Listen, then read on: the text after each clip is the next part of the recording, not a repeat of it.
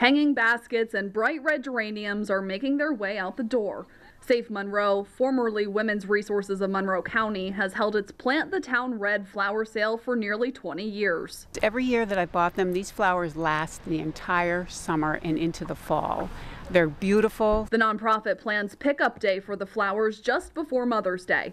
Executive Director Lauren Peterson says for some moms in our area, the holiday isn't spent at home. We have moms that are in our shelter right now who are getting the services that they need to stay safe and learning these skills to keep them safe once they leave our services. The mission is to celebrate mom while helping other women in Monroe County. This year's fundraiser brought in $12,000 for the nonprofit to help survivors of domestic and sexual violence. Well, I want to support them because of the work they do in the community. They are such an incredible resource.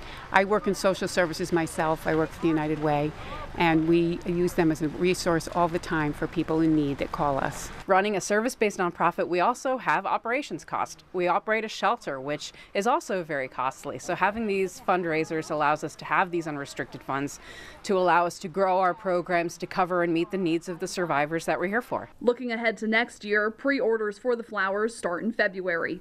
Emily Kress, Newswatch 16, Monroe County.